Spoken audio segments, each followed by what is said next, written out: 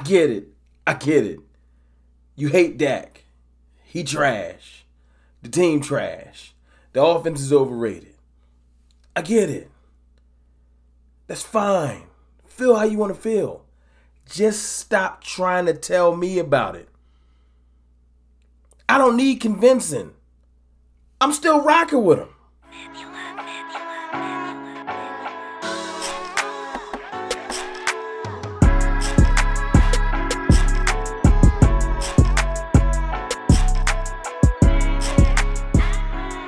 Good people. It's your boy, Mr. Rome, Cowboys fan talk. Right back like I never left.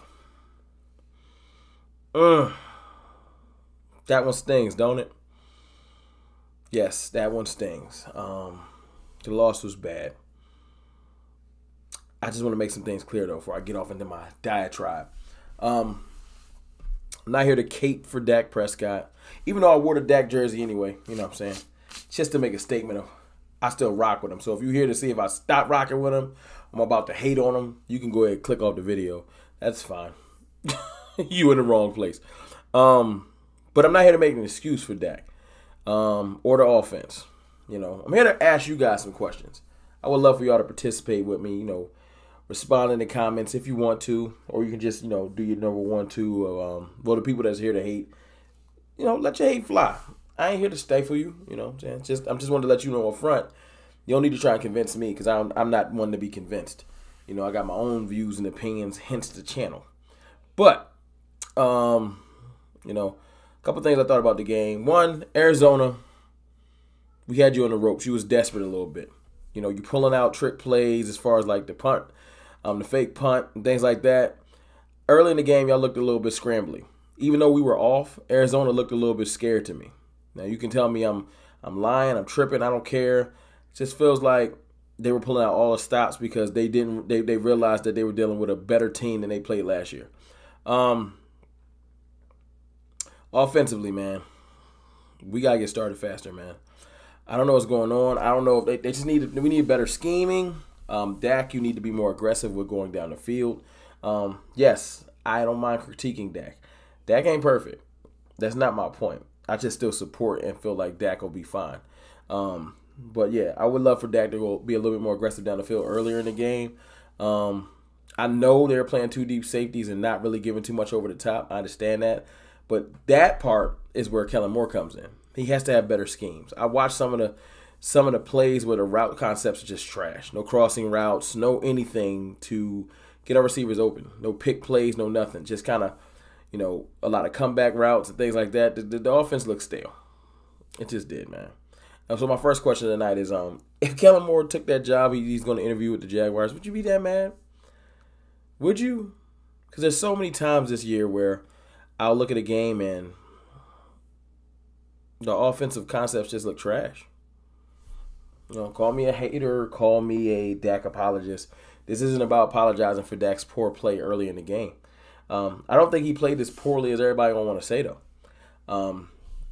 Maybe not as many yards, but 3 touchdowns. I think Dak did his job. Dak led the team in rushing as well. That shouldn't happen. That shouldn't happen. If he didn't lead it, he was close. He shouldn't. He shouldn't. No, he should not be the one excelling in the run game, pass game. That's not even how our offense works. Dak isn't even that type of quarterback. I love that his leg part of his game came back, but yeah, you know, one of his early touchdowns went to Michael Gallup. Michael Gallup apparently looked like he may have minorly or completely torn his ACL. He did walk off under his own power later. They said leaving the stadium, but that's a hell of a loss. But our offense did kind of pick up. I don't know what it is. Cedric Wilson just does the job, man. I know some of our better offensive times this year, Cedric Wilson was that third receiver. I don't know if we can. I'm mad to lose Gallup because of the element he brings to the offense. But Cedric Wilson is not a bad drop-off. So I'm not going to make that excuse for the team. But I do want Michael Gallup to, man, if you are hurt, I hope the Cowboys bring you back to allow you to redeem yourself, maybe a 1-year deal. And I hope you get back right, man, when you can get back on the field. Defensive-wise, I've seen people complaining about the defense. We got exposed, and we can't stop a good team. And, you know, Offense didn't do the defense no favors, man. Defense spent a lot of time on the field. They were tired. But I like what our defense did, man. I'm not mad at the defense. Anthony Brown had a bad day. He had a long day. I seen Kelvin Joseph out there a little bit. I don't know if he replaced Anthony Brown or just rotating him. I don't know what's happening. I can't wait till more in-depth analysis as the game comes out so we can talk about that. But defensive-wise, man, I wouldn't mind seeing Arizona again. I wouldn't, And there's a silver lining to this game. There's a silver lining, but I'll get to that in a second. Yeah, I'll get to that in a second, man. Just the game-wise, man, the refs, man. The refs. Yes, the refs piss me off, man. Sean Hockey and his crew, the NFL officiating crew, it's a shame. It's a shame that they can affect games that much and have that much influence over games. It shouldn't be happening, but it does. Every time I see Sean Hockey as the referee for our game, I almost chalk it as a loss.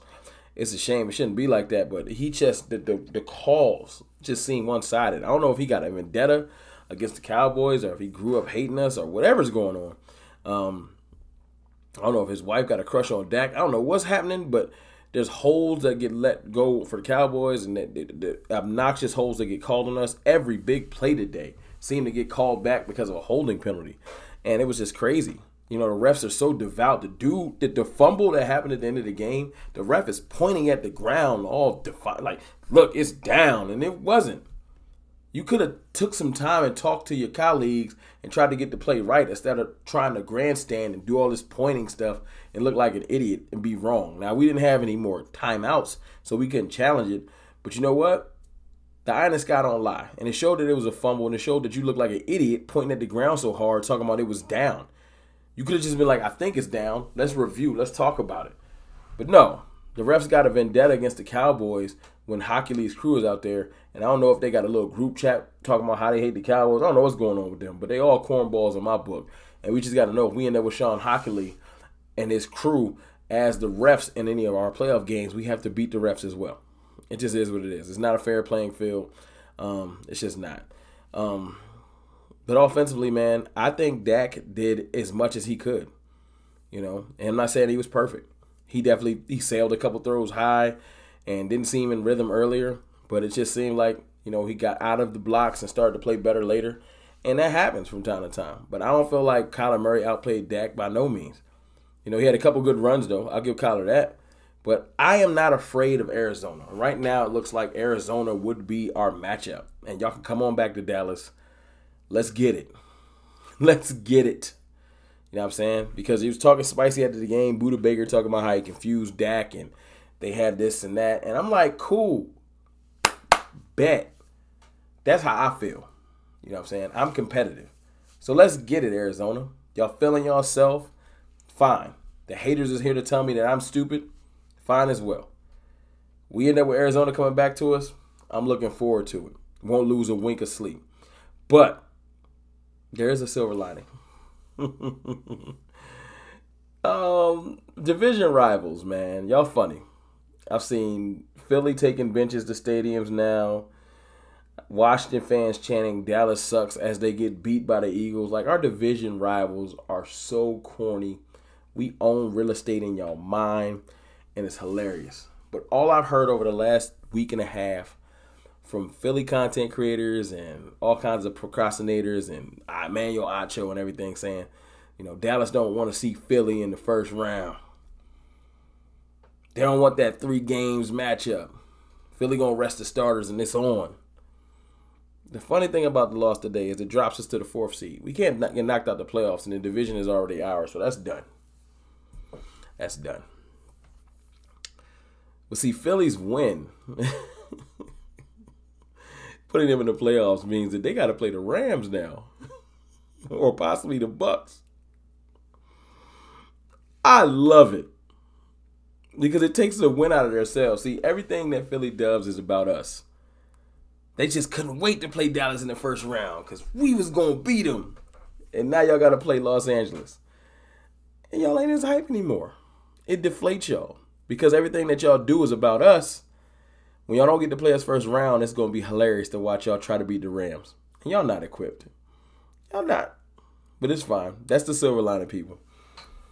Philly fans is hurt because they don't get to play us first round. You corny.